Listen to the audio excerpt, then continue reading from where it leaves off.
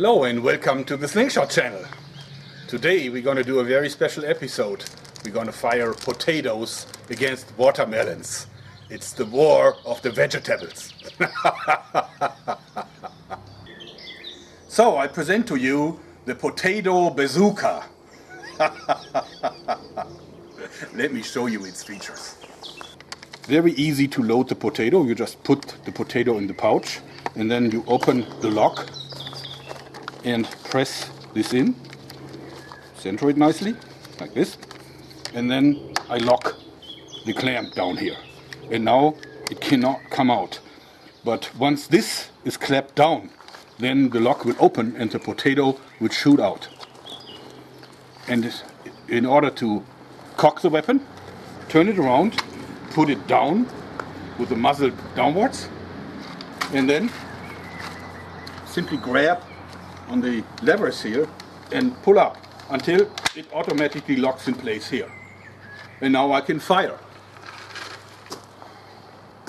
Let's fire the potato against the wall here.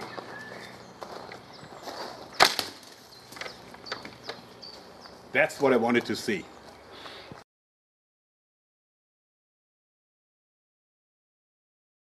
To test both the frozen and the thawed potato against simply this board and see how it shatters and watch it in slow motion.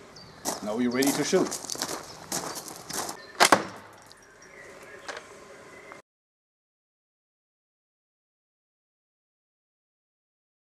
Achtung!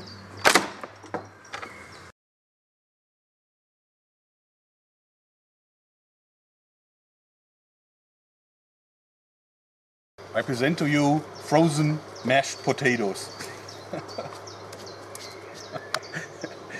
I really love that stuff. Ain't that great, shooting potatoes against boards?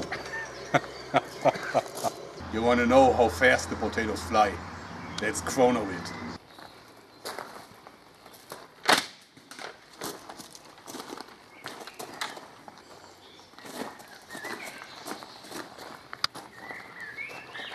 Shoots the potato with 41.54 meters per second. Okay, so now we're going to test the potatoes against the watermelon, and we'll use a thawed potato first. Achtung, fertig. Gut.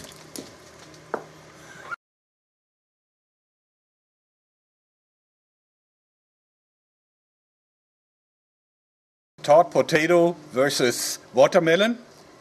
Watermelon wins. These are the fools from the German film team. Just ignore them. So, now we're using frozen potatoes. They're just like stones. And it's going to be interesting to see how they fare against the watermelon. Let's have a look. Achtung!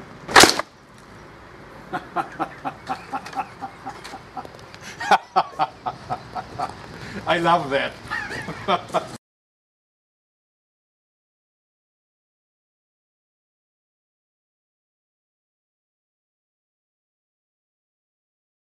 What we can clearly see is that the potato has smashed the watermelon and embedded itself right in the middle of the gory meat. That's no longer a watermelon, that's a watermelon pudding.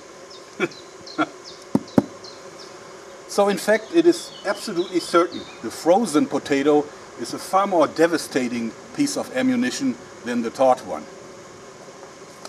So that's it for today. I hope you liked it. Thanks and bye-bye.